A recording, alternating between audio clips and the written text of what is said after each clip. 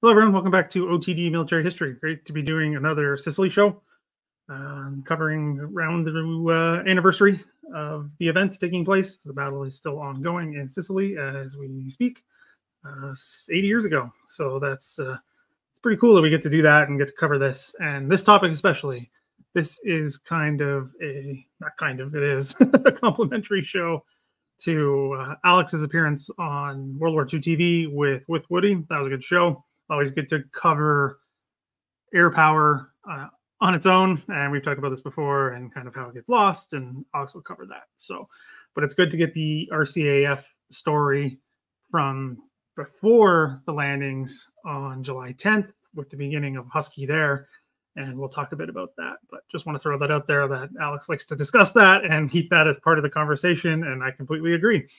So it's good to kind of get that view. So anyway, we'll get started. Hey, Alex, thanks for coming back on the channel and talking some air power with us.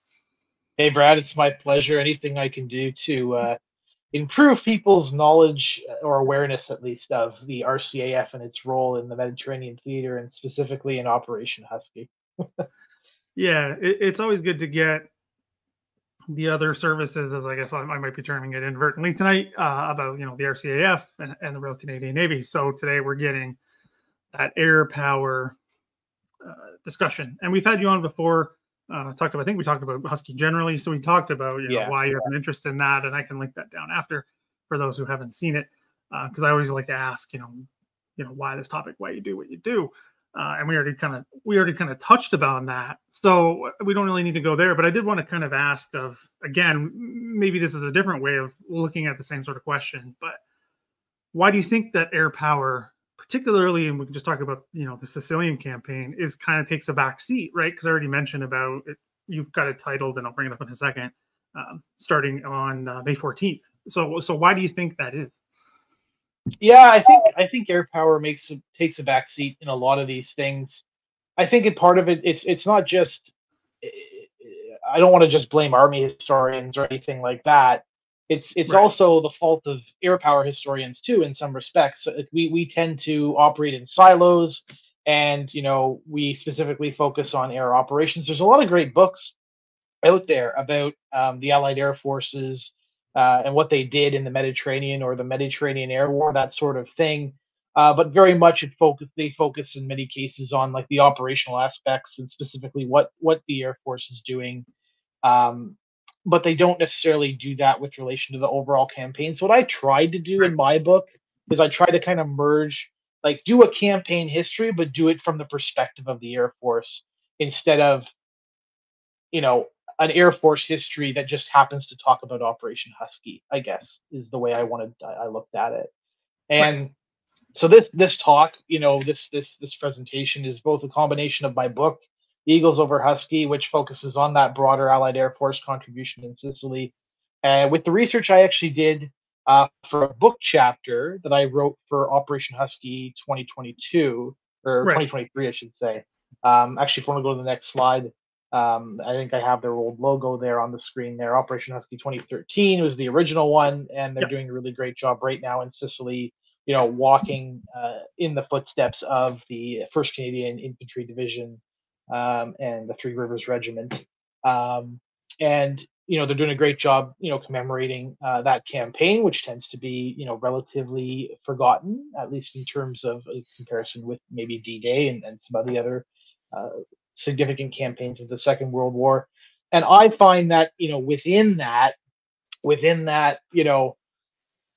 we tend to neglect a little bit, what's going on in the Mediterranean in 1943, 44, 45.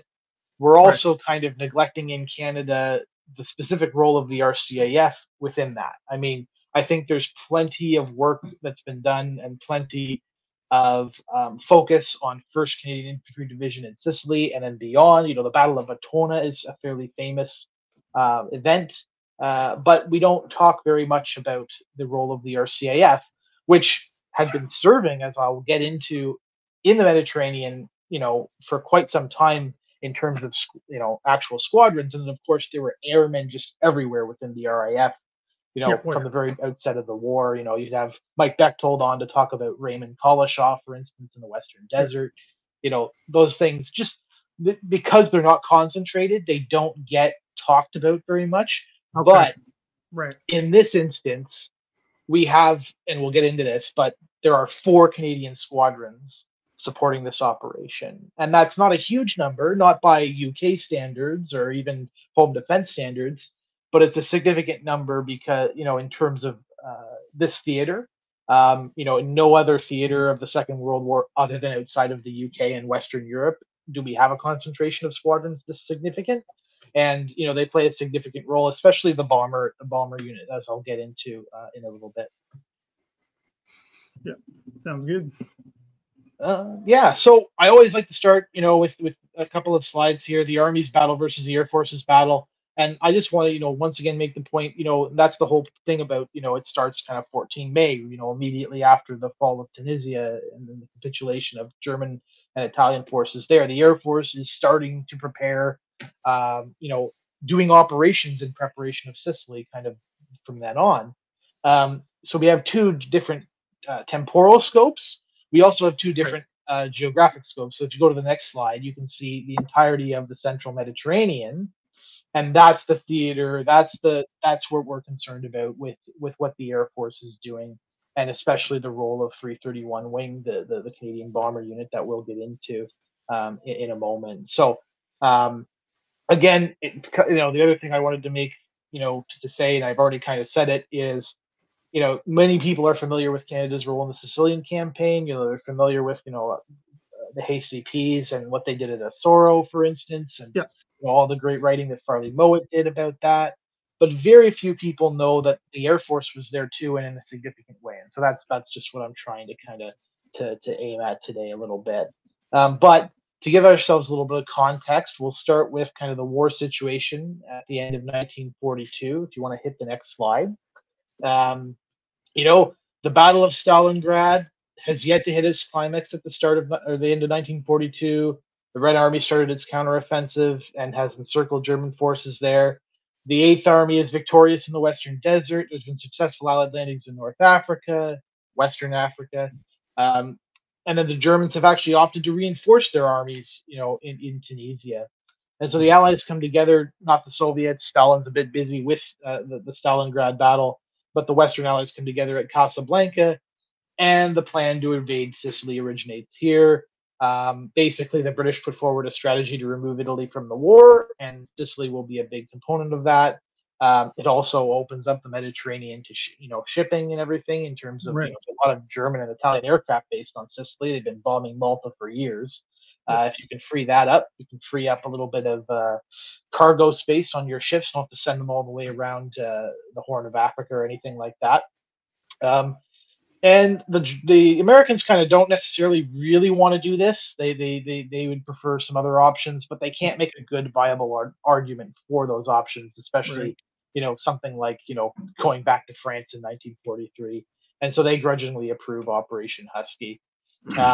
And so basically, to knock Italy out of the war, they're going to attack Italy's largest island province. And if things go well, Sicily can then be used as a springboard for the invasion of the mainland. There's plenty of airfields there. It's a great, staging ground base, what have you. They also appoint Allied commanders for the operation, including, General Dwight Eisenhower, for instance. We'll get you to smack the next slide there, please. At this time, also things were shifting in the Mediterranean in terms of how air power was organized, how the air forces organized themselves. So the British and the RAF had been operating in the Western Desert for a number of years now, but the invasion of Western Africa brought in a very large American air force into that theater, and so there's a need to reorganize things and to make sure everything's kind of centralized under one commander, which they do in February of 1943, and they do this in such a way that emphasizes functionality. So the various air forces that we'll get to, they're operating. You've got a tactical air force that's supposed to help with close air support and support the army. You've got a coastal air force, which is supposed to support the navy, supposed to protect the fleets from submarines, from enemy aircraft, that sort of thing. You've got a transport command that's going to deliver troops and cargo and that sort of thing. You've got a photo reconnaissance unit that provides that service. You've got a strategic air force, which is primarily the heavier bombers, medium and heavy bombers, and they're going to strike, enemy lines of communication and that sort of thing. So they're starting to organize themselves along these lines. Air Chief Marshal Sir Arthur Tedder, who has the pipe in his mouth, takes overall command of Allied air forces in the Mediterranean. In my last presentation, I went through and kind of named all these guys. I won't today just because it's not as relevant for our talk. What is relevant, I suppose I will point out, is the guy on the very left of the photo is Air Marshal Sir Arthur Conyngham. He was in charge of first the Desert Air Force, and then for Sicily, the Northwest African Tactical Air Force, and that's where 417 Squadron, the fighter squadron, Canadian fighter squadron, was based. And if you want to hit the next slide, actually, we should bring up a couple of other faces. We've got on the top there Jimmy Doolittle of the Doolittle raid fame, very prominent aviator in the United States before the war. He's in charge of the strategic air forces. And so number 331 wing is operating under his command. And if I could get the next slide, please. So they're operating according to what I kind of call Tedder's doctrine. It's not just Tedder's doctrine by any stretch, but basically air superiority is the #1 priority. The Air Force's first job is to secure air superiority over the battle space. And this primarily involves targeted strikes on German and Italian airfields, although there's other ways that they can attrit and destroy the enemy air forces.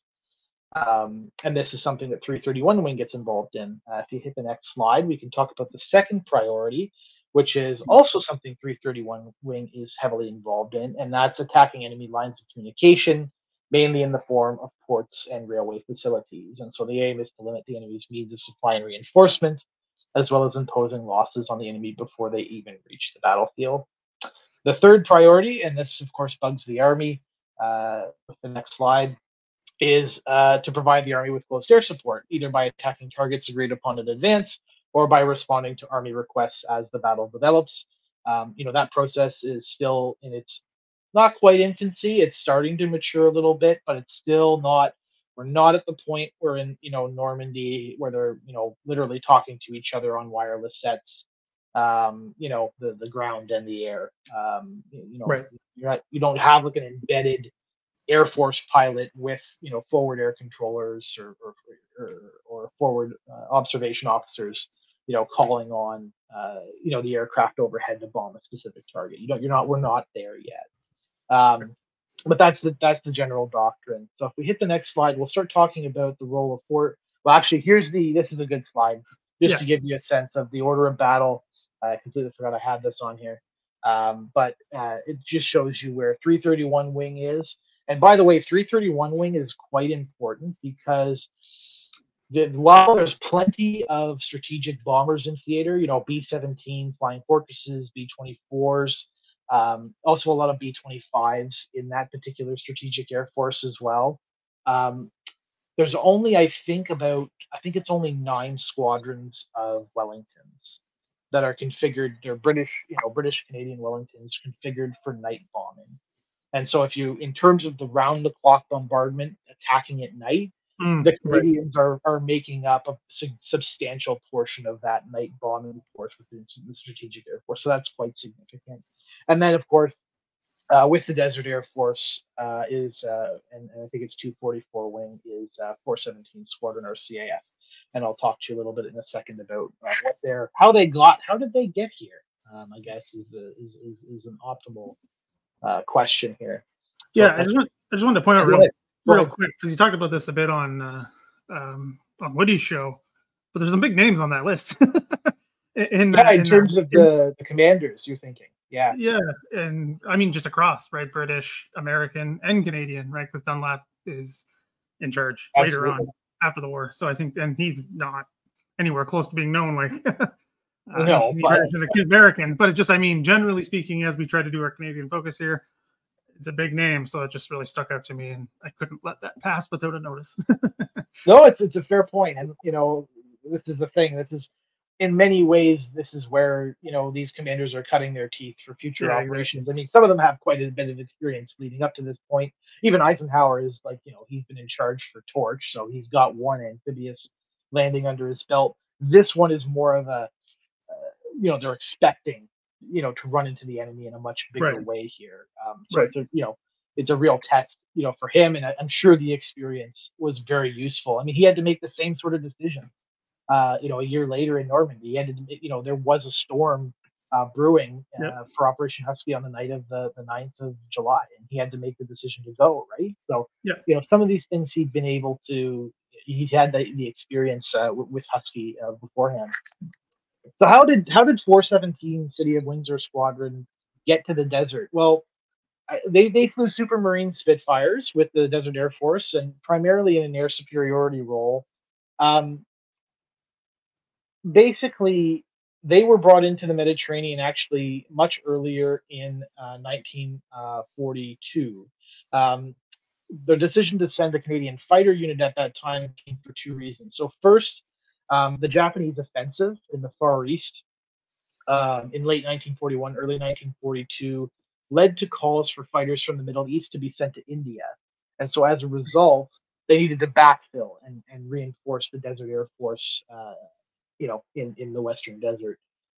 With heavy fighting in North Africa, there remained a need for fighters in squadrons. Second, the RCAF leadership in Britain proposed sending a Canadian squadron to show that the RCAF was fighting in multiple theaters, so it's a good PR thing, and to use the squadron as a focal point for the many RCAF airmen already serving in the Middle East.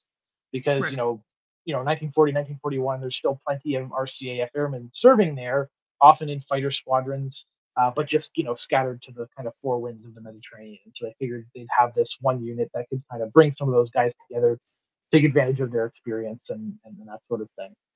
So the squadron actually shipped out from the United Kingdom in April 1942 and arrived in Egypt nearly 2 months later, because again they had to go around Southern Africa, Yeah. and for the next few months the squadron adjusted to life in the desert and did odd jobs. They weren't kind of employed straight away. The pilots actually started delivering aircraft across Africa, and the ground crew worked in aircraft maintenance units on other aircraft. In fact, at one point, the ground crew were actually working on, I think it was B-25s, American B-25s. Oh, wow. Okay. So just, I guess getting a variety of experiences there. Interesting. Could I actually hit the next slide, please? I'm actually just not sure if I'm on the right slide. Okay, we're on the right slide. We're good. There we go. So the pilots delivered aircraft, as I said, and then eventually the unit in September of 42, it becomes operational, and they are actually given Hawker Hurricanes. They're not on Spitfires yet, to defend the Suez Canal and the Nile Delta against high-flying Axis reconnaissance planes. In early 1942, they finally joined the Desert Air Force specifically, and they worked to defend British supply lines across the North African shore. They also support the British Eighth Army during the final stages of the Tunisian campaign, and that's really, they had some combats, doing the Canal Zone defense stuff, but they really start seeing combat in a much greater way when they join the fight in Tunisia. And so in June of 1943, they start training for a major assault operation, and they move to Malta in support of the first phase of Operation Husky.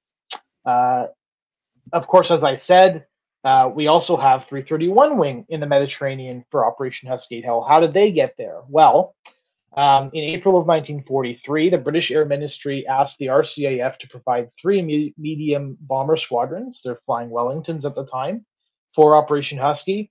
RCAF leadership agreed with this, and these squadrons would therefore come from Number 6 Group, the Canadian contribution to Bomber Command. The tricky thing was they were coming from 6 Group at a time when 6 Group had just formed a few months earlier, and so they were kind of retarding the development of that group and the buildup of that group in doing that. The British didn't mind that happening at all. The Canadians probably minded it a little bit more, but they were asked to send these squadrons, and they did. And these squadrons would serve in a wing, and it would be a Canadian wing. That was an important kind of condition for them being sent, commanded by then at the time Group Captain Clarence Rupert Dunlap, who actually kind of out of this and in Normandy, he kind of became Canada's kind of medium bomber expert, if you will, which is quite a unique role. He ends up being one of the few Canadian officers to actually command, I believe it's a British group within Right. the Tactical Air Force for Normandy.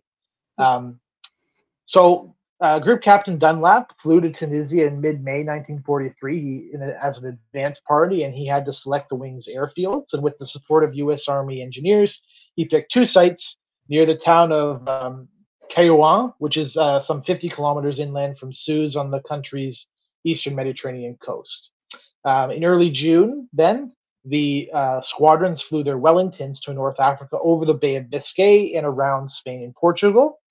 German long-range patrol aircraft actually shot down 3 of these bombers and their crews en route. So the cost to the Air Force of Operation Husky, that's one of the reasons why it's got to start in May, because these things are happening in June 1943.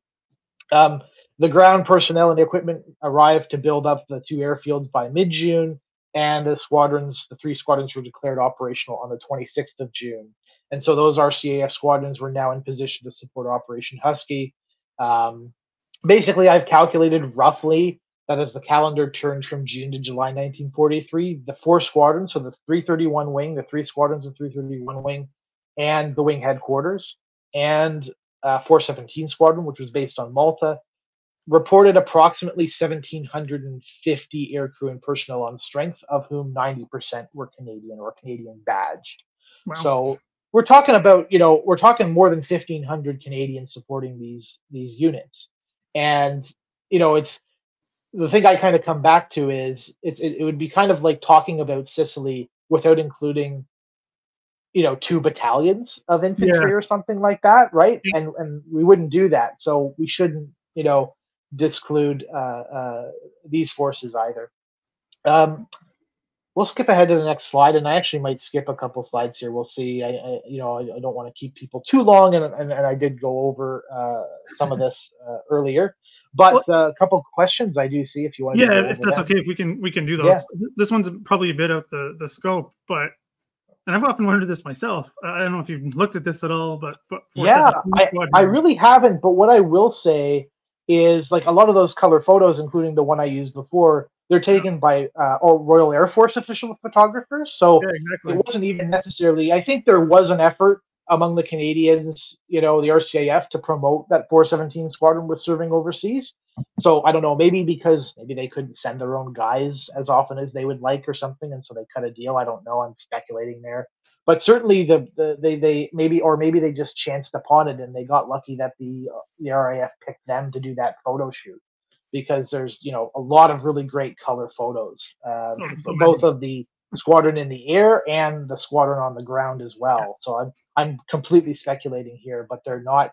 You would have thought the Canadian Air Force would have sent people down, and they did later on. Like some of the official war artists and stuff, especially in Italy, captured 417 squadron, but it just seemed like they hadn't done that quite yet. But the British, they used them as their, kind of poster boys, I guess, for that photo op, which is great. Well, I was going to say, I have several, general books that are some illustrated histories of World War II, and those are the photos you see for the air war in the desert. It's Canadians, which I think is just so interesting, because that's the photos that were taken, and those are the ones that are in the Imperial War Museum collection. So it's really an interesting one. So another one, this is kind of a broad question, but about the Wellingtons, were they liked or not by the Canadians? Yeah, I mean, I'm certainly, I think there's certainly frustrations in terms of the Canadians with Bomber Command to some degree, of not upgrading to Halifaxes and Lancasters, sooner. But I think I agree with the Great Dominion in his response. Like, they were very good aircraft, especially for this theater. All indications are that they served quite well in the theater and did did the role well. I think most people, I think the Wimpy was the kind of nickname for the aircraft, and that was I believe that was a reference. I'm trying to remember exactly what that reference was to. If you look it up, someone look it up and put it in the comments there. But I think it was a fairly positive reference, and, meaningful character from something that I'm just totally forgetting. Yeah, the comic, I just don't remember off the top of my head. Yeah. But yeah, they were good aircraft, good for the operations they were doing. They weren't flying sometimes they would be flying kind of the distances, you know, that they would have been in kind of Northwest Europe, but a lot of the time, especially with supporting for Sicily, they weren't necessarily flying, you know, those really long missions. Yep. But they were still, you know, they still had to deal with a lot of different things. You know, like the heat, for instance, was really bad in Tunisia. I mean, you look at the temperatures in Tunisia today, and it's or you know, recently, yeah, Popeye's hamburger. I knew it was something to do with Popeye. And you know, things were hot. There was a couple of instances where like aircraft just exploded on takeoff, like for no reason, or you know, so I think I can't remember which squadron it was, but they had, you know, some bad luck incidents and stuff like that. So you know, there were some things there. Ultimately, you know, what they were doing is they were flying missions over the Mediterranean. You know, having to deal with. They don't have the navigation aids that the that the forces, you know, the bomber command had from the UK. They're not, you know, they're flying in bomber streams, but not to the same extent or scale as the forces flying out of the UK. So it's a very different experience. They're also not necessarily credited as well for the missions that they're doing. So you know, one mission here is not worth a mission basically back in the UK. So instead of doing a 30 mission tour, you know, some of these guys were actually doing, you know, another 50% beyond that, because basically the reason was in the Mediterranean, they flew so many, you know, they flew missions so often because there were more better flying days, and because they were flying against, you know, more numerous targets, you know, and that sort of thing. If they would just give them 30 missions, they would be tour expired and they'd have to constantly be replacing these air crews, right? And the Canadians in particular, you know, they're trying to keep these squadrons Canadian for the most part. So they have the added issue of trying to deal with that. And so they you know, a lot of these crews, and I can't remember, I wrote it down in the article I wrote. I can't remember exactly what, but a lot of them, when they got back to the UK, they were still having to fly. They'd already flown 30 missions or more, but they're having to kind of finish out their tour with a couple of missions in the UK as well. So, you know, it is what it was, but you know, I'm sure some of them didn't appreciate that. I'm sure they did not. Anyway, so it's a Wimpy is from Popeye. I knew it was from a comic. Yeah. Yeah, totally forgot about that. And yes, there's diners actually in Ontario named after him. One more question that we can get back on track is from Norma Graham about essentially the Canadian Army has to lobby its way into Husky. Did the RCAF have to do the same, or was it part of the same effort as the Army? No, I mean, it's a very different context, Norma. Great question, though. Right, the Canadian Army, other than Hong Kong and Dieppe and some other kind of small little raids that don't really see combat, you know, they haven't really done much, and they've been sitting in, you know, the UK for, you know, the better part of 3 years, or maybe 4 years if they're the first division. So they are lobbying for that. The RCAF has been active since the first day of the war.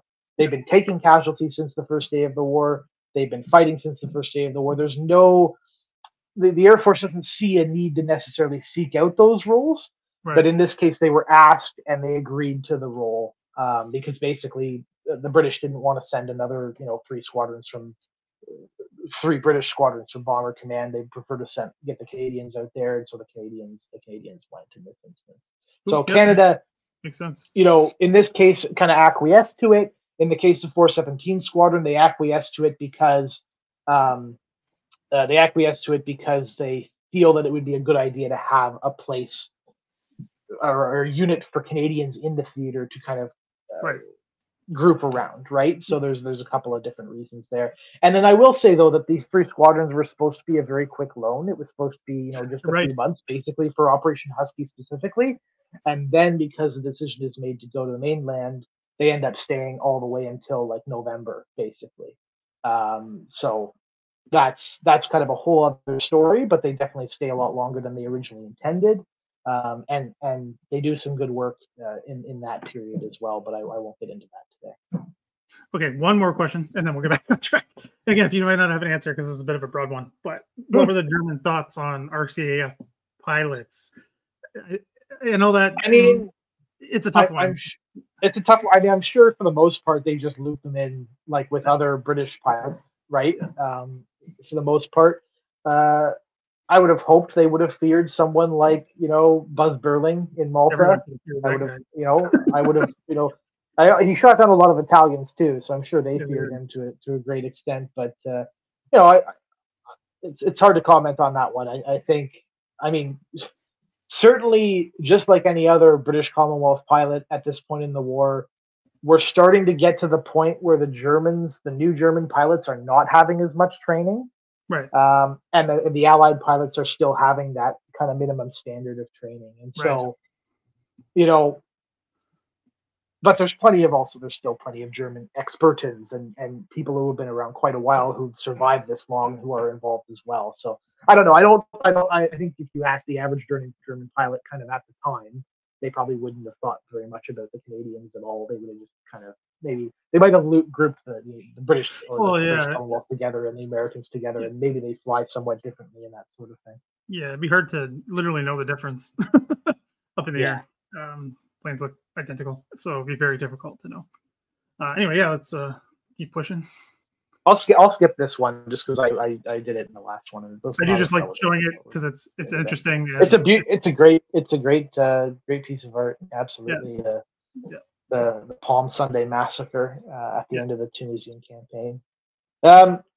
So Malta strikes back. So we'll get into the 417 squadron story a little bit here. Basically, as most of you will know, in 1941, 1942, Malta had been under heavy siege by Italian and German air forces based in Sicily. And it became, quote unquote, the most bombed place on earth. But of course, with the help of many RCAF pilots serving in the RAF, that siege had been broken in late 1942. And it then becomes a forward operating base for the invasion of Sicily. Basically, and I'll skip ahead here a little bit.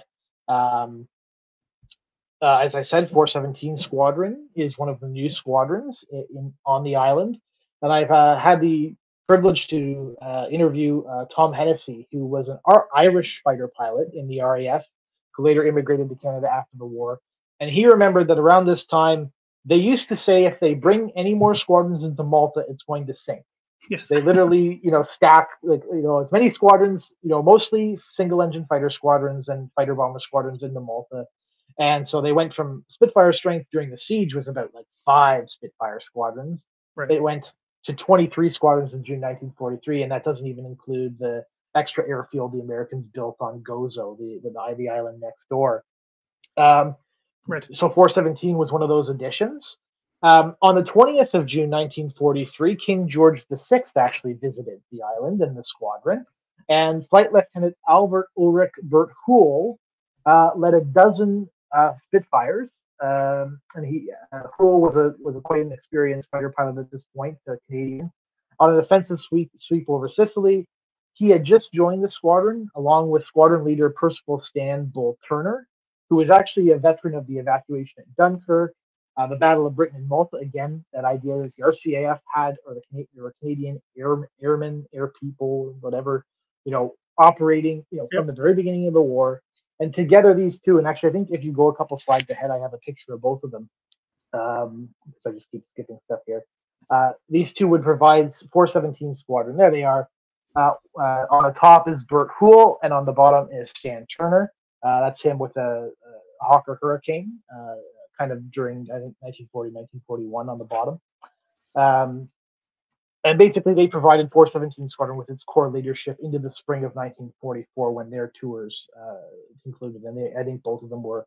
Turner was probably on his third tour at this point, I feel like, and Huell was definitely on a second at least at this point. Now, the unit would begin Operation Husky as the junior of 5 squadrons in 244 Wing RAF. And that meant that they were typically picked last or received secondary missions at the start of the campaign. And this actually probably helps to explain. Oh, goodness. Hello. Oh, dog attack. There we go. That probably helps to explain the lack of action that they kind of saw during the invasion of Sicily. And under Turner, who was the squadron leader at the time, The unit's airmanship and discipline noticeably improved, and so by the midpoint of the battle, 417 became the wing's advanced squadron.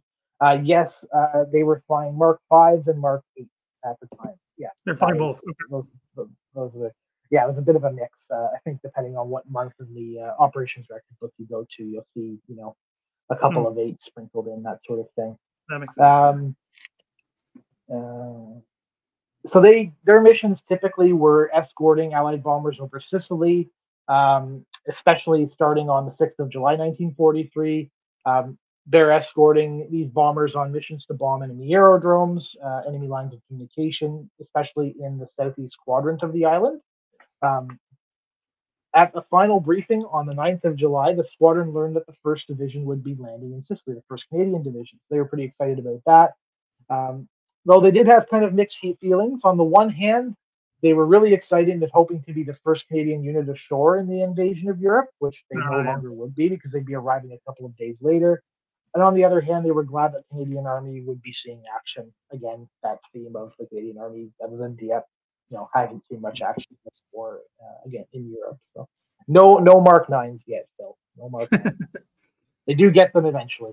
Eventually, yes. But yeah, the Mediterranean is kind of like a secondary, priority for aircraft. So they don't get the best. They don't get the most modern stuff as soon as the groups in England in particular. So after the collapse of North Africa, the Germans saw Sardinia, Sicily, Crete as the advanced defense line of southern Europe, and so they were working really hard to send reinforcements down to reinforce the units that had kind of escaped Tunisia. 40% of German fighter production is sent south during this period.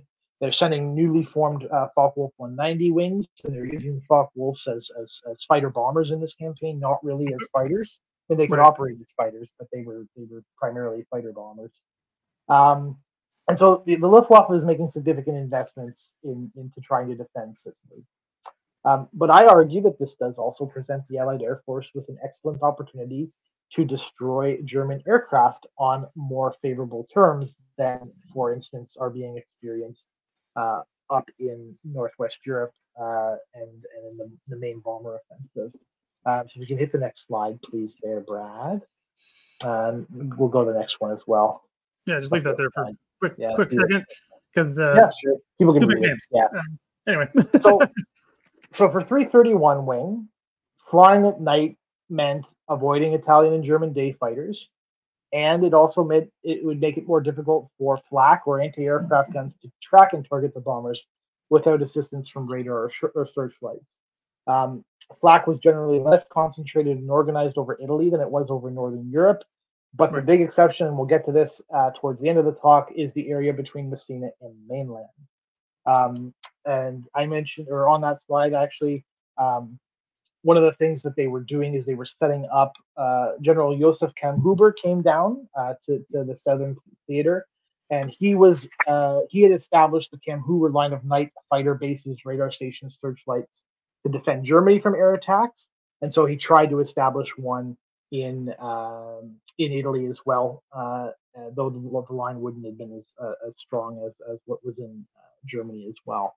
And so Axis night fighters in particular were still quite effective, and it was quite dangerous for 331 wing crews when they got caught by a night fighter.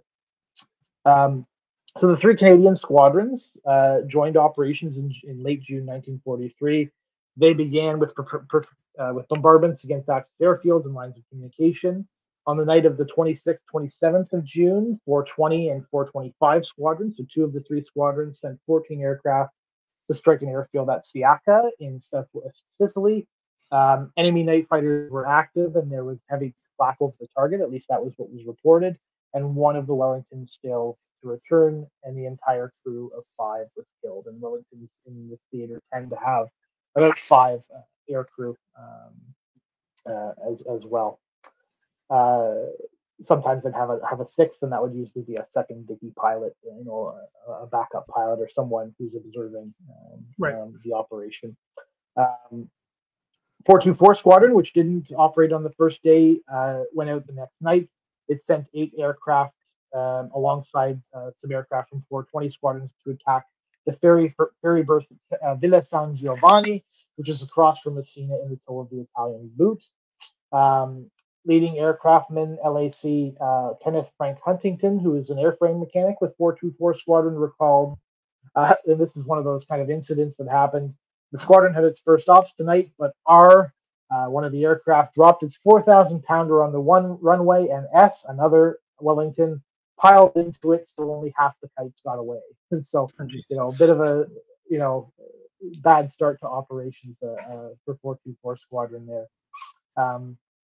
The crew of the second bomber actually did survive the crash, and the crew of the first that had dropped the bomb actually continued to the target. They just didn't realize their bomb was missing until they, went to drop it, essentially. One aircraft from 420 Squadron failed to return, and all aboard that aircraft were killed. And that's a pretty standard thing. I find, a lot of the time when we're losing an aircraft here, we're pretty much losing those 5 aircrew, in many cases anyway. So the Canadian squadrons continued to bomb enemy supply lines over the next few nights leading up to the invasion. Messina was a very common target as the air forces worked to hinder the flow of Axis forces and supplies across the straits from the Italian mainland. Targets actually shifted twice, or shifted to the island of Sardinia in early July. Right. And that was in part because the targets had military value to some extent, railways and that sort of thing. But they were part of actually a deception effort, part of that effort to convince the Germans, at least, I don't know if they ever really managed to convince the Germans fully, but at least kind of try to keep the Germans guessing as to where the actual landings are going to happen. And so that was, many people who have seen Operation Mincemeat, the more recent British war film, which kind of gives all credit to, the man who never was and that caper, if you will. But it's more than just that. The Air Force is also supporting, the deception. And then as Operation Husky got closer, 331 wingmen joined the rest of the Strategic Air Force in heavy air attacks against Axis airfields in Sicily. That was really the focus just before the invasion. Both denying them to the enemy bomber force. The enemy bomber force was forced to move itself basically north of Naples or around Naples at the southernmost point. Meaning that they were not their turnaround time was very much reduced in terms of their ability to impact the air battle. And they also helped to wear down the enemy fighter force, especially the daylight bombers, attacking with escorts. So the next image is a really nice one of that indicates, alludes to that blitz on Sicily. This is Castle Veltrano being attacked by American bombers during the day. It's hard to get a good photo at night, unfortunately. So I'm going with you could just pick any photo and it could be it, and who knows, any different. Yeah. So this blitz began in early July, as I indicated. It forced the Italian and German bomber forces to move to the mainland, which is a positive outcome for sure. And despite reinforcements from Germany, German fighter strength dropped significantly during this period as well. And Colonel Christ, one of the Luftwaffe's chiefs of staff in the theater, later wrote, quote, "In the last few weeks before the landing, all the aerodromes, operational airfields, and landing grounds in Sicily were so destroyed in continuous attacks by mass forces that it was only possible to get this or that airfield in running order again for a short time, mainly by mobilizing all available forces, including those of the German and Italian armies." So they're making it very difficult for the German and Italian air forces to operate from Sicily at this time. Got a couple slides here with the kind of some numbers for you, just to give you kind of an idea of what we have involved. This is kind of actually referred to in some of the literature as the greatest air battle of the Mediterranean War, and this is part of the reason why. It's the overall numbers. It's also the losses that the Germans in particular and the Italians took during this air battle. But basically, we're talking about just over 4,000 Allied aircraft. It's a lot of aircraft for sure. Serviceability rates are pretty good, 70, 80%, that sort of thing. Unfortunately, what I will say though is it's a fraction of what they had operating from the UK for D-Day. So it's difficult to make comparisons that way. The one thing I always like to point out is for D-Day, the Allies had basically just as many single-engine fighters alone as the Allies had for Operation Husky. So they've got a lot of resources, and they certainly, have more resources than the Germans and the Italians do, as you'll see on the next slide. But they can't be everywhere all the time. It's not the Right. same situation as in the UK, and they have much longer distances as well in many cases to deal with in this theater. The next slide will have the German and Italian information. So you can see that the German and Italian serviceability rates are a fair bit lower, between kind of 50 and 60%, which, in part reflects, the bombardments that they're having to deal with Right. from the air. But you also have still a significant number of aircraft in theater, over 1,600 on strength and about 800 serviceable. So, we're talking, what is a coastal airplane? That's a good question. Coastal airplane. So those were airplanes. I'm not 100% sure on this, and I have to go back to look at the numbers. But essentially, they're airplanes. They're categorizing airplanes based on the ones that are with the coastal air force that are meant to, they might be actually the same aircraft as some bombers and stuff like that, but they're configured for anti-submarine warfare and that sort of thing. Yeah, That makes sense. and some of them might even be like twin engine fighters and stuff like that, like long range fighters that can go out and protect convoys and that sort of thing as well. Yeah, and flying boats. Yeah, flying boats, absolutely. Good old flying boats. Sorry, this is, I think, just a good question for Normus. Sorry, good spot for Normus' question here. And it might be hard to answer again, but were the Canadians dealing mostly with Germans or Italians, both? Do we have any sense of what they were up against? It's a real blend. I mean, I'm not going to tell his story today because I told his story on Woody's show. But George Noel Keith, who is one of the Canadian aces in Sicily, he shot down both German and Italian aircraft, so it was definitely a mix. There tend to be more German aircraft at better serviceability rates, I would probably say, but there's still plenty of Italian aircraft about. And then actually, I'll have another example we'll get to a little bit later. Canadian night fighter ace, who again he's fighting against both German and Italian bombers. So it's definitely a mix of aircraft for sure. Not well coordinated, but they're both operating together for sure. So in the invasion, 417 Squadron flew standing patrols over the Canadian, British, and American landing areas. Although other squadrons ran into many enemy aircraft and defended the bridgeheads from German and Italian raiders, the Canadians did not see their first enemy aircraft over Sicily until the 13th of July. At this point, a patrol led by squadron leader Turner spotted 5 Messerschmitt 109s over Syracuse, but were unable to engage the enemy formation. And uneventful patrols generally continued, even as 417 Squadron left Malta and moved to Sicily, keeping pace with the Army's advance. On the 16th and 17th, they moved into Hubbell Airfield, just south of Syracuse, and here the pilots settled in among almond groves and vineyards. And they sorry, Alex, we're having trouble hearing you. You might have to adjust your. Yeah, try again. Let me know if anything gets better. I don't know what happened there. Yeah, that sounds better. That sounds better? Yep. So they're taking advantage of their surroundings. They're trading cigarettes with the locals for fresh fruit. One pilot even ran a poultry farm when he was off duty. So they're really starting to kind of settle in Sicily. Go to the next slide, please. For its part, 331 Wing. For them, the invasion of Sicily began on the night of 9th of 10th of July 1943.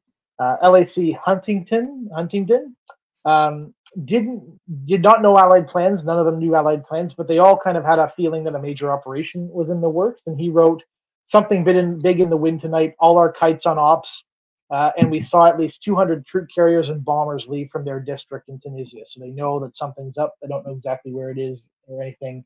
They probably have a good idea it's going to be Sicily, considering how much they've been bombing the place. But I guess it could have been Sardinia.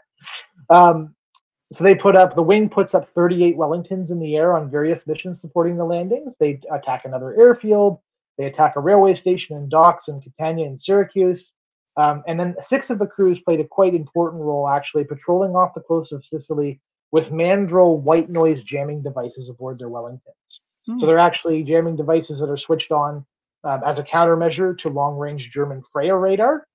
And so they're able to jam it, and then they can kind of slowly move or expand the jamming radius and basically eliminate the Freya radar, from the board, I guess, to some extent. and that effectively cloaked the Allied invasion force from enemy radar as it made the final approach to Sicily. The Germans don't attack at this point. It's really the day of the invasion that they really started attacking.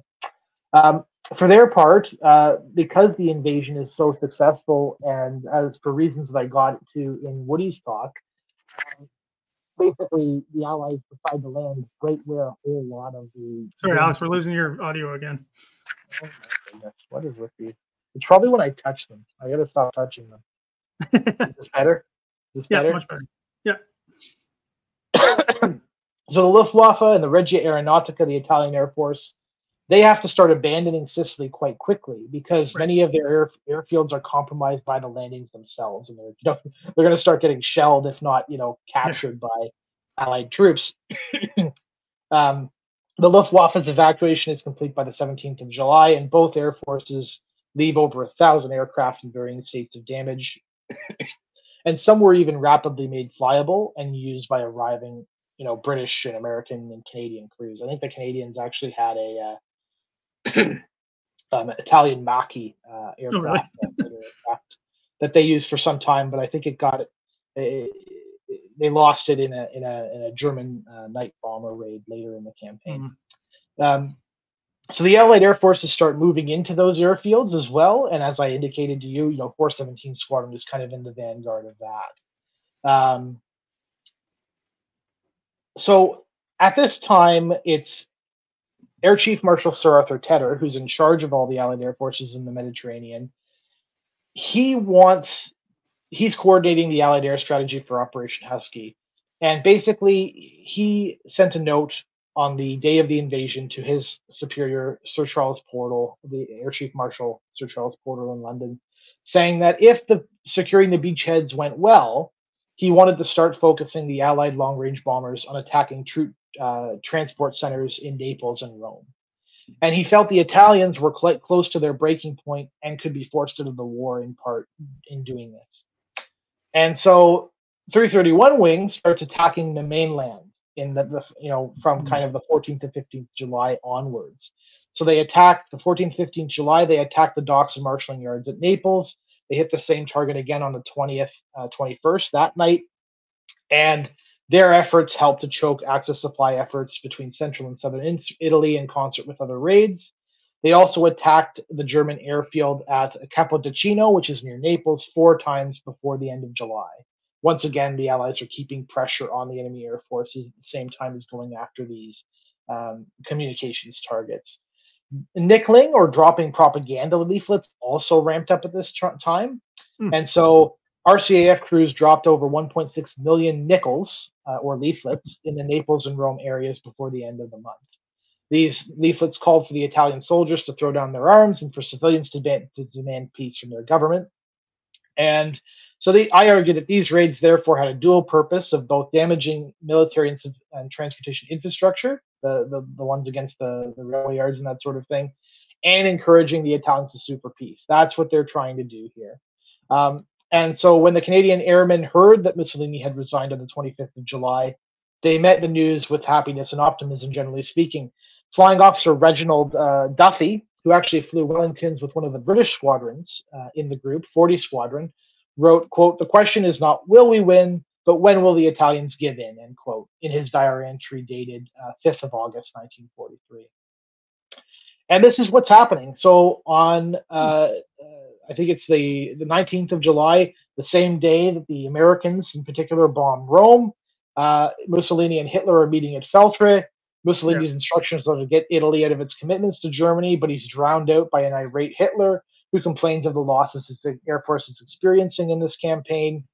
And basically, as a result of that, as a result of the bombardment on Rome as well, the Italian government, the king, Victor Emmanuel, decides we're going to replace Mussolini. Fascism's kind of done essentially. And, they're going to dismantle, some of the fascist elements of the government, that sort of thing. And that's in part one of we often forget with Sicily. It's not just to capture terrain. Right. One of the goals is literally to knock Italy out of the war. And this process is starting to begin. And the Air Force, including the RCAF, to some extent, has played a significant role in doing that. So I probably skipped a whole bunch of slides here, Brad. I apologize. Just trying to keep things moving.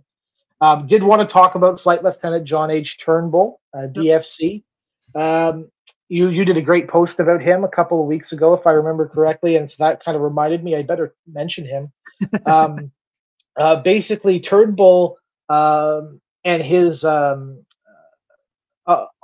observer, his navigator and observer, Sergeant Fowler, they were teamed up before Husky. They had basically a couple of kills to their names before Husky, but by the end of the campaign, I think they were up to, I think it was 8 confirmed kills. Yep. They were a night fighter team. So Turnbull was the pilot, Fowler was he was British, and he was the observer and radar officer. He would help Turnbull, direct Turnbull onto various targets when they were picked up on the onboard radar, and they were flying bullfighter night fighters.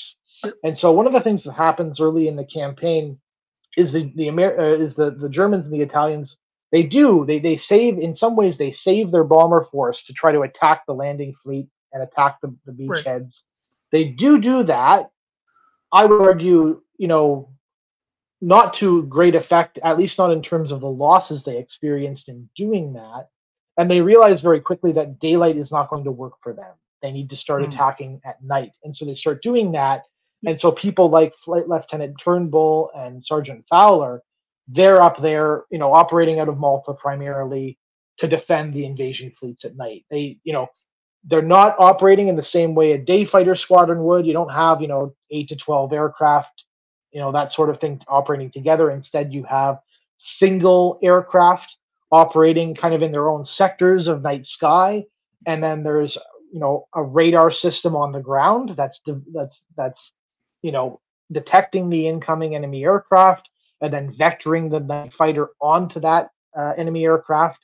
And then the onboard radar gets to pick up, the enemy aircraft when they get close enough, and they go and they shoot it down. So yeah, Great Dominion, 5th highest scoring bullfighter ace of the war.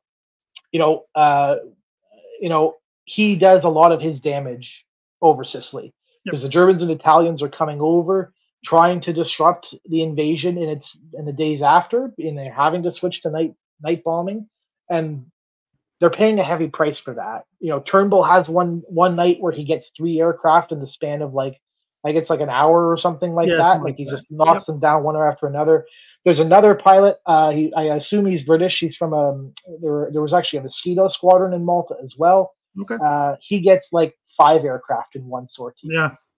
Some of these guys are racking up pretty high kill counts. And of course, can take it with a bit of a grain of salt in terms of, you don't 100% know if they actually shot down that aircraft or not.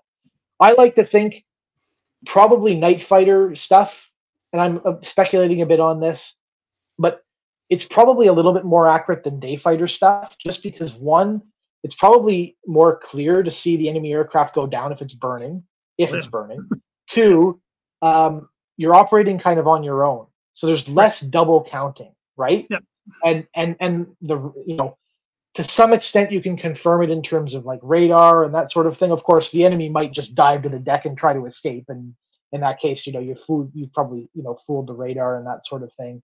But they were very successful during this period for sure in defending the invasion areas, and Turnbull is one of those examples that very few Canadians know about. So I wanted to make sure to promote him here.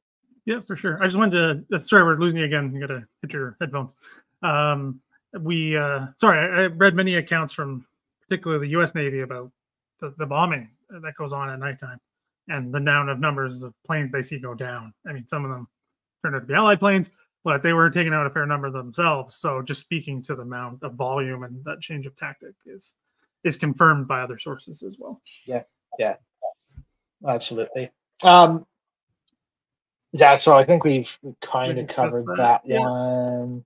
Talk about that. Yeah, covered that one. Talk about that. Here we go. I guess we gotta keep going. Keep going, yeah. Talk about that. Rome. Talked about that. Talked about that. Yeah. Yeah, here we go. This is what we want. 417 in Sicily. So as the battle for the island progressed, 417 Squadron continued to conduct patrol missions, combat air patrols, that sort of thing. But escort missions also started to increase as, close air support starts coming online, that sort of thing. They would provide cover for daylight bombers and for Kitty Hawk fighter bombers. Some people were talking about P-40s earlier. The Kitty Hawk was a variant of the P-40, attacking enemy troops and supply lines. The Axis Air Forces, as I was stating, they're kind of gone for the most part from the skies during the day for the most part once they leave the island. But they would often raid Allied aerodromes and supply areas at night, because I knew where the aerodromes were. They had literally just moved out of them in many cases. That helps. So 417 Squadron was actually spared the worst of the results of these attacks. They had moved to a new airfield near the village of Lentini, and an air raid late on the 11th of August saw 3 bombs fall near the squadron living site. Thankfully, the squadron suffered no casualties, which they chalked up to well-dispersed living quarters, good slit trench discipline, and a bit of luck. And this is what I was talking about earlier. They did lose 2 Spitfires in the bombing, and they actually lost a newly captured Italian Mach-E C-202 Fulgor because one of its wings was blown off by a blast. So very unfortunately, they lost their kind of toy that they had captured when they moved into Sicily. Perhaps the most excitement that 417 Squadron saw in the air during Operation Husky was a search and rescue mission on the 13th of August, 1943, and that was during the Axis evacuation of the island. A flight of 4 Canadian Spitfires from the 417 were up looking for an Allied pilot in a dinghy floating in the Straits of Messina. 2 Italian Mach-Es attacked as the Canadians flew at low level. The Italians probably shot down pilot officer John Terence Field, and certainly damaged another Canadian Spitfire, and in the process wounded pilot officer Joseph Gilbert Hector Legurier. Legurier was Canadian. I think he was a French-Canadian, and Field was actually a Brit who happened to be serving in 417 Squadron. There were just only a couple of those in terms of the air crew. Field managed to bail out safely, but became a prisoner of war. And so he was the only 417 Squadron combat loss of the entire campaign, which lasted 39 days and saw the Canadians fly 805 sorties on 125 missions. One of the other, I can't remember what day it was, but one of the other highlights, and it might have technically occurred, I can't remember if it occurred before or after the campaign in Sicily technically ends, but they actually escort Dwight Eisenhower, his plane, as it's coming into Cassible, when he's coming in to talk with the Italian representatives who are looking to sign an armistice, and so they do provide some of his escort duty on that day. We're moving kind of ahead here, jumping ahead a little bit to the end of the campaign, and that is the escape of the German and Italian forces from the island. And the literature on Operation Husky would tell you that this is the big story. This is the thing that we should talk about. I argue, and my research suggests, that this emphasis is overblown. We have to keep in mind there was a German propaganda effort to sell Sicily as a Dunkirk-like victory at a time where Germany was reeling from the pending loss of Italy as a major ally. They knew that was coming at some point. Failure at Kursk on the Eastern Front, that massive tank battle. We can argue about if it's the biggest one in history or not, but it was a massive offensive that failed. The firestorm in Hamburg has also recently occurred at the end of July, early August, in terms of the overall bombing campaign against Hamburg, and that 37,000 Germans are killed in those raids. So there's a lot happening here, and Germany's not on the winning end of any of it. And so any opportunity they can get to say, oh, look, we've done something positive, they're going to take it, and they certainly did. I think if you hit the next slide, I might have something useful here. Trying to remember what's next. Yeah. So the number of anti-aircraft guns is really what makes the Strait such a dangerous place for aircraft, and a difficult place to attack, small moving ferry vessels. Basically, all these guns, both based on the vessels themselves and based on both sides of the strait, help to make a lot of the attacks fairly inaccurate. And I have some numbers to back that up that I'll get into. We also have to note that the Allied Air Forces did not unleash their full potential. They didn't really bring in the Strategic Air Force to the extent that they perhaps could have. But there's some debate over how useful that would have been, because again, the Germans are they're evacuating over open beaches in particular, and yes, you can bomb those beaches, but how effective is that going to be? Certainly, you can slow things up while you're bombing them, but how much damage are you going to do? Is somewhat questionable. The German evacuation was certainly significant. They got 39,000 men away, over 10,000 vehicles, including 94 assault guns and 50 tanks, almost 15,000 tons of fuel, ammo, and equipment. So, significant numbers of troops and vehicles, got away. If you hit the next slide, you can see the 4 evacuation routes. And I always have to stress this point. We're only talking about a few kilometers here. Like, this isn't Dunkirk. This isn't, the English Channel. This is just the matter of a few kilometers. And interestingly enough, if you consider this map, the flat cone is very much concentrated around those routes. Outside of those routes, when the Germans and Italians do choose to sail, up the coast towards, going up towards Naples and stuff like that, that is when the successful attacks are happening against these ferry-type vessels, because they're not as well protected. Right. In large part. And so the flat cone just makes it really, really difficult. The Air Force really, what you really needed was the Navy to come in and provide a physical barrier and actually park, destroyers, and, they sent more torpedo boats into the straits at night and stuff like that, but you really need to just park the Navy there. And I gave some discussion around this on Woody's show the other day, but I can kind of understand why the Navy didn't necessarily want to do that either, because this is a big Messina is a significant Italian naval base, has been for some time. There are significant coastal defenses here. The Italian fleet still exists, and could sortie and do something. So the Navy, the Royal Navy in particular, I guess, which would have been tasked to do this, I don't think they wanted any part of it. Not unless the Air Force could destroy those coastal defenses, right, or the Army could capture those coastal defenses. But there was no combined plan, and so that didn't happen. Yeah, I just jump in real quick. Because I gave a lecture on Sicily, and this came up because again, I said this in a video, but it was to a room of people from all the services from different countries, and they're like, "Where's your Navy stuff?" And I'm like, after the landings, they don't do too much, and it's not a judgment or a criticism. It's like you just said, the Straits of Messina is tiny. I mean, getting the Navy to even be on board with getting big ships into the English Channel was a fight, let alone trying to get this done at that particular point in the war, as something that has to be remembered. So, well, the Italian fleet does still exist. It is a factor in their minds. The covering forces for the landings are there in case the Italian fleet decides to come out and play. They hadn't by this point of the campaign, but maybe they would have. And the other thing to consider as well, the Allies by this point know they're going to go on into mainland Italy. Yep.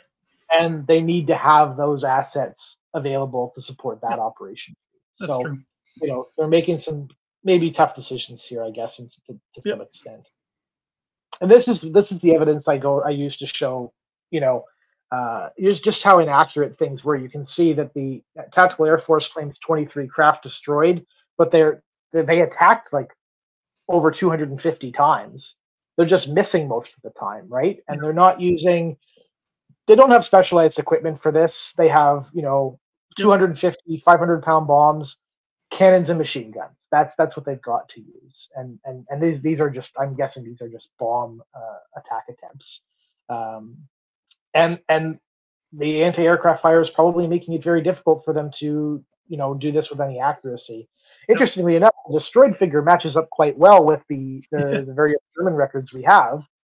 So they were probably right about what they had done, but they unfortunately weren't able to do more, basically.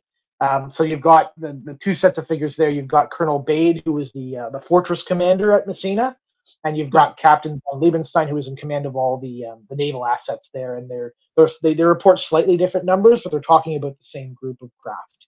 And so, it's pretty close, 23, 25, They're right about what they're hitting. They're just not hitting very much, basically. That's the problem.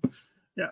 And the thing I wanted to really get to is 331 Wing and Messina, because a lot of the operations that 331 Wing does in the first 3 months in theater are against Messina. And that was their main focus towards the end of the Sicilian campaign. It's to attack these nearby evacuation beaches at night to try to prevent the Italians and Germans from escaping. They actually hit these targets on 12 of 14 nights between 4th and 17th August 1943. They're hitting them constantly. The railway ferries and marshalling yards were mostly out of action in Messina, but the Germans had improvised their, and the Italians had improvised their ferry service, and they're doing it over open beaches. And as I said, they have all these anti-aircraft weapons. They prepared in advance to deal with this threat and to, for this contingency, right? 18 out of the Canadian Wellingtons lost during Operation Husky. There were 18 Canadian Wellingtons lost during Operation Husky. 12 of these aircraft went missing during operations against targets in the Messina area. So that's some of these raids. That's raids against Messina earlier in the campaign, raids against Reggio Calabria, that area. So a significant number of aircraft lost in this area. Actually, one of the few successes in terms of delaying the evacuation is accomplished in part by Canadian and British night bomber crews. The Germans, their original plan was to evacuate at night. They figured, no, there's no way we can do it during the day. The Allies have air superiority. We're going to get smoked. They start to evacuate at night, and then the night bombers come over and start bombing these places. And they ended up having to basically stop their evacuations in many cases and delay things and so on. And, drivers and troops are taking cover in shelters and not actually unloading vehicles and unloading, ferries and that sort of thing. So it's becoming a bit of a mess. And so the planners actually switched to a daylight option, believing that the flak cone is sufficient. And it was sufficient in effect. And so that's kind of the interesting thing is some of these raids, which were quite effective on the RCAF's part and the RAF's part at night, kind of prompt that switch. And the Allies maybe arguably don't respond as quickly as they could have to that switch. Right. But at the same time, I'm not, Woody said this on the show, and I totally agree with him. Most evacuations in the Second World War are successful, right? It's a lot easier to get, to get things away than it is to stop someone from doing that. And that's what happened here. Yeah. Just quickly reminds me of the internet joke, when you see the meme of task failed successfully. I think it fits that because they're trying to hit other targets, but it stops the evacuations and then they switch. And because of all the factors we've been talking about all night, it stops it. So it's an interesting thing to think about. And I just real quick don't think that the criticism launched at the Allies is justified completely for that. I think it's part of a whole other trend that I've talked about a lot. That I want to spend time on tonight, but of how they view Axis forces and historians and things like that. So, well, and I don't remember if I kept the slide in here about Axis casualties in Sicily, but one of the points that's always raised is, well, these same units, they were the ones that frustrated the Allies in southern Italy and kept them, from taking Rome, until June 1944. Well, yeah, that's technically true. But those units, especially the four divisions that the Germans had in Sicily, they took heavy casualties in Sicily. So it's not just, yes, there was a core of those units that survived, but it was a whole bunch of reinforcements sent to Italy as well. And there's benefits for that, right? In terms of the Eastern Front and withdrawing forces from there, in terms of France withdrawing forces from there, to prevent or to take over Italy when, the Italians eventually, throw in the towel, right? So there's all these effects, which this is what the Allies wanted. They wanted Italy out of the war. They wanted Germany to come down and have to defend the southern flank of Europe. And ultimately that is what happened. We can get into, an even, a more detailed conversation about the Italian campaign and its value, beyond that perhaps, but certainly these were goals that were achieved by Operation Husky. And, again, we can, it was a 38-day campaign from the time the troops landed in Sicily to the end of the campaign. And they forced the enemy to take heavy casualties doing it. So it was a very successful campaign for the Allies. Yeah, I completely agree. Yeah, maybe we can discuss that in September and around the anniversary of the landings. But yeah, it's another one, but interesting. And this is an important point that often gets missed in the mainstream, campaign histories. Less so, I think now. I think my books had some influence, but Axis losses in terms of their air forces are massive during this That's period. huge. Yeah. The Germans knew that if they were going to defend, southern Italy and Sicily, they were going to have to invest, use the Luftwaffe to a great extent, and they did, and it cost them dearly to do that. And Yeah. the Regia Aeronautica is kind of on its last throes as well. They lose some of their best known pilots and aces in the week leading up to the invasion. So this is a heavy campaign for both the Axis air forces in terms of the losses that they sustained, and that has a knock-on effect for other operations later, because the Luftwaffe can't afford to be losing that many aircraft and that many crews really at any point in the war, but certainly not in a part of the war that I think they would argue is not absolutely necessary for their war aims and their survival. They're just trying to hold off, keep the Allies, I guess, busy in the Mediterranean as long as possible. But there's a heavy cost in doing that, and that's exactly what the Allies wanted them to spend. Yep. Can't forget the Italian civilian casualties to bombing. Many of the targets that the Canadians, as well, were attacking, were marshalling yards and other facilities, that were in, built-up areas, towns, cities, that sort of thing. And so there were significant Italian civilian casualties during the invasion of Sicily. About 8,500 civilian deaths in Sicily during Operation Husky, and that's just Sicily itself. It doesn't include, the mainland or anything like that. And you can see numbers of pre-armistice Italian civilian casualties to bombing. 18,000 casualties. So, there is a price to be paid by the civilian population. And to be fair, in many ways, they were being targeted, right? They were a target of the air forces, because the idea was, you hurt the morale of the civilian population to the point where, Mussolini's government's gonna, it's not going to be sustainable. And ultimately, that is what happens. And there's a civilian price to be paid for that. Yep.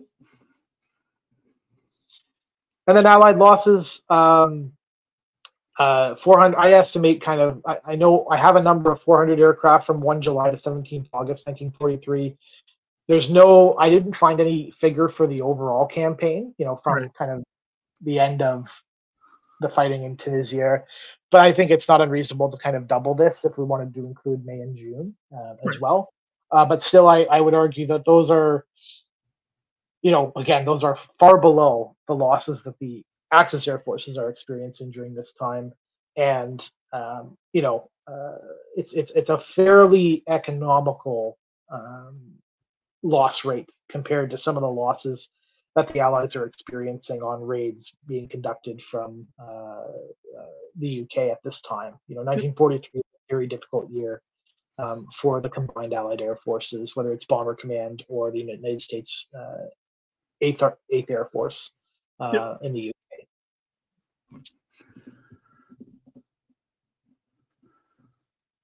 Just making sure I'm not missing anything. So to sum up, for 331 Wing, from late June to the 17th of August 1943, they flew 1,162 sorties, dropped 4.5 million pounds of bombs, and over 3 million nickel leaflets. So lots of leaflet nickeling. But there were significant casualties from 331 Wing in particular. I told you there was no fatal casualties from 417 Squadron, but there were significant casualties from 331 Wing. So the overall cost to Canada, if you include kind of everybody serving in the RCAF, but who may have been serving in other squadrons throughout the British Empire, or at least other Imperial squadrons, I should say, related to Operation Husky, around 140 Canadians killed during this campaign, and about 63 or 45% of these occurred with 331 Wing. And so while 562 is the commonly reported figure for Canadians killed during Operation Husky, that number is just the Army. And I'd Right. suggest this number is closer to 650 or 700 Canadians killed in relation to Operation Husky. So not a small price to pay. Again, considering 63 deaths from 331 wing, that's like an infantry battalion probably for this campaign, right? Depending on which infantry battalion you're talking about. So again, they can't be cut out of the narrative. We have to include them as part of the picture. And that's just the message I wanted to kind of leave everybody with today is we just can't cut these units out. They were a significant part of the plan. They were needed. They were asked to come down and provide, additional night bomber support. And they did so, and they were able to help influence the Italian government to surrender with their activities, especially bombing the mainland. And then they helped with the invasion by bombing Italian airfields and that sort of thing, supply lines, etc. So just can't cut them out of the narrative. And then if you watch my talk with Woody, this is kind of wrapped up in my larger argument about Operation Husky. It should be viewed as a victory for Allied European strategy, as a necessary step in the defeat of fascist Italy and Nazi Germany eventually. Italy was now on the path to surrender at the end of this campaign, and Germany had already taken on the task of defending Southern Europe. That's exactly what the Allied High Command wanted. And I argue that Allied air power and the RCAF in particular played a significant or crucial role in these achievements. So that's the message I wanted to leave everybody with today. Yeah, I think that's a great summary and something that's important for all of us, from day-to-day historians doing that to other people who are interested in this. It's an overall picture, and that's something I agree with you, and I'm guilty of it myself. Tend to forget, and that's unfortunate, and that's not the way it should be. It should be a much more broader understanding of this, and I think Sicily, just real quick, is an interesting case study for that, because it's like you said, it's 38 days on land, but they have the early parts, and also it kind of, and these things, has how military history works. It's a neat little package, right? It's got a start and an end, and it's localized, and it's kind of clear cut. So I think that's a good way of looking at it, getting people interested in that and moving forward. So thanks, Alex, for coming on. I appreciate it. No, it's my pleasure. It's any opportunity, as I said to you off the top, to talk about this story and to make sure the RCAF gets its due for Husky is a good opportunity in my book. So I really appreciate it. Yeah, so that's something we'll keep in mind. Air Forces, Allied Air Forces, but the RCAF, keep them in your mind when you're doing these campaigns. Other than that, thanks again, everyone, for watching. Not much else coming up, so keep your eyes on posts and on social media and here on YouTube, and I'll keep everybody up to date with what's coming up. Just a few things to figure out over the next little while, and we'll talk to you soon. So thanks, everyone, and have a good rest of your evening, everybody. Thanks, everybody. My dog's name is Chase.